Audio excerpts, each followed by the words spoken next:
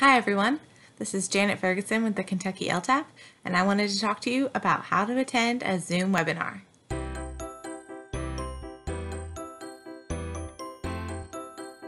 To get started, you will need a few items. Most importantly, a laptop, tablet, or smartphone with internet access. You will need a speaker or headset for audio, a microphone, and a camera.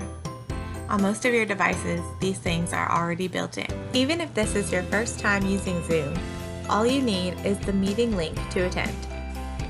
This unique meeting link will be emailed to you once you register for a webinar on our website, kyt2.com. A few minutes before your webinar begins, open the email with the Zoom link. This will give you plenty of time to log on in case you have trouble. At this point, it is as simple as one click. Zoom will prompt you to open the webinar in a web browser like Google Chrome or Internet Explorer, or to download the Zoom app.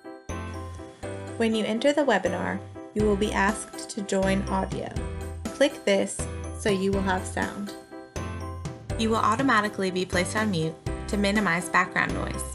We welcome your interaction, so please unmute yourself by clicking on the microphone icon to ask a question or contribute to the discussion.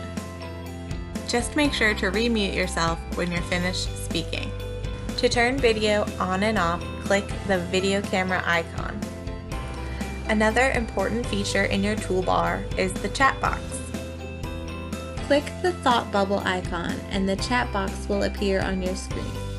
If you do not see an icon for the chat, click More first and the chat icon should appear. Enter any questions or comments you have. You can also privately chat with the moderator or other participants. And that's it! You've successfully joined a T2 webinar. For more information on how to use Zoom, please check out our Zoom user guide.